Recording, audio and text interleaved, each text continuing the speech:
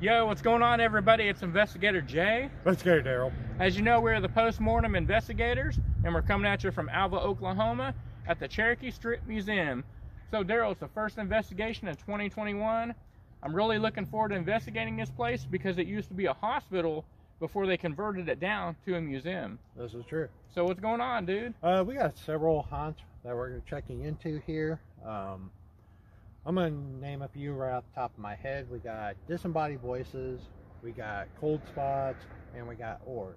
What are the last two there, Jay?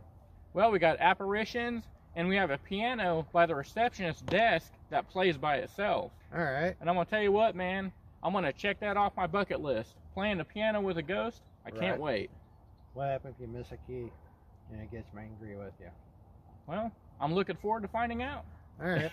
Because he's never played piano, so this ought to be interesting. That's right. So I say let's go ahead and get to it. Let's do it, man. Got the ghost meter on, people. Let's do it.